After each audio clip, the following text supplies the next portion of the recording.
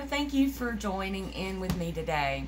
Today I'm going to be reading something from Max Lucado, Christ Through the Bible. Jesus washes our feet. Praise God. I don't understand how God can be so kind to us, but He is.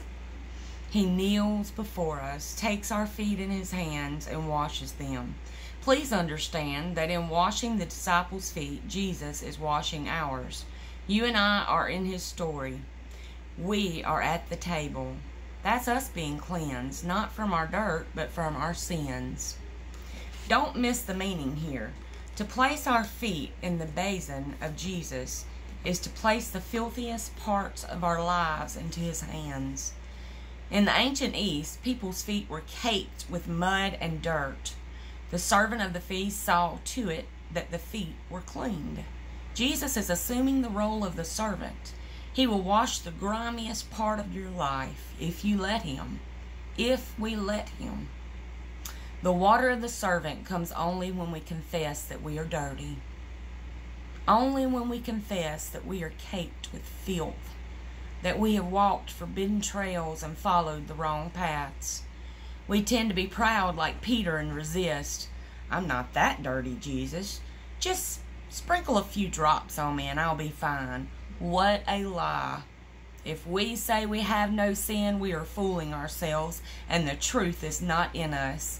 And you can find that in 1 John chapter 1 verse 8. We will never be cleansed until we confess that we are dirty. And we are dirty with sin. Each and every one of us. We will never be pure until we admit that we are filthy. And we will never be able to wash the feet of those who have hurt us until we allow Jesus, the one we have hurt, to wash ours. You see, that is the secret of forgiveness.